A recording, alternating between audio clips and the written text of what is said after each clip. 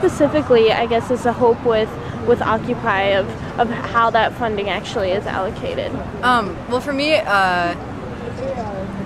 the question of where the money goes is less important than students having a voice in making those decisions.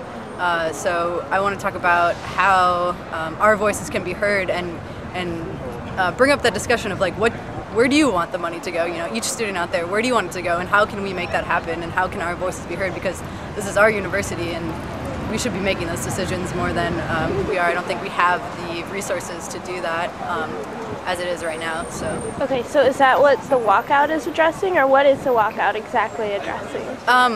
So I think that the walkout addresses, it's just giving voice that we are unhappy with the way things are, and we don't have, you know, specific concrete answers right now because those are really hard to find. But we want to make it clear that we are unhappy with it how it is, and we want changes to be made, and we want to start talking about that.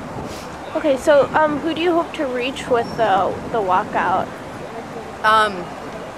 I hope we reach all the students who have this feeling that things aren't going the way they should be, and that to tell them that there's an avenue for them to make those changes, and that we do have the power to change those things. All the people who know they're unhappy with how it is, but they don't know how to go about it, and to know that there are other people who also disagree with how things are going, and to build that community so people can feel empowered.